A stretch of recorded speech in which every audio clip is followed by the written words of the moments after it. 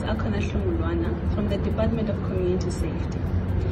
The Department of Community Safety, in partnership and collaboration with Western Cape government-led departments for hotspots, as well as the City of Cape Town, has initiated the plan of project for COVID-19 hotspot relief, which will take place in conjunction with regular patrolling. The hotspot relief aspects will entail participating in health advocacy with promotion of social distancing and PPE behavioral changes to improve civil compliance.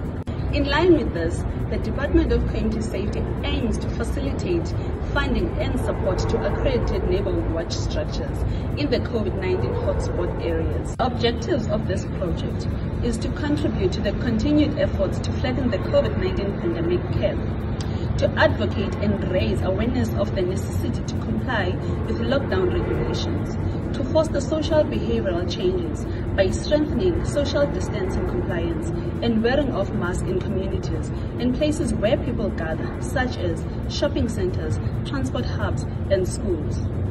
To support accredited neighborhood watch structures, to monitor and report on hazards and risk in communities, to build community cohesion, enhance community resilience, and to promote community compliance with national lockdown measures, and to enhance community safety in communities and schools in the identified priority areas. The implementation of this project is as follows. The Neighborhood Watch must submit a report of the verification of shifts carried out on a monthly basis on the second day of each month, following the month of the placement. The verification of shifts report as referred above must reflect or be in line with the planning schedule of shifts, indicating planning for that particular day.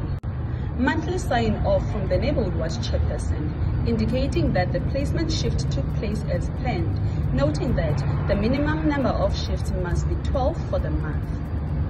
The forms must be submitted by the Neighborhood Watch chairperson at the end of each month. Monthly placement logs or timesheets signed by each volunteer on a daily basis and by the Neighborhood Watch chairperson. And on a daily basis, the placement logs must be kept on record by the Neighborhood Watch chairperson. Between 10 to 20 Neighborhood Watch members must be placed on each shift.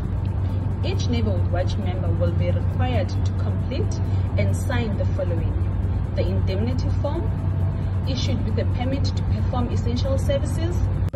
Remember, safety is everyone's responsibility. May God bless South Africa and heaven.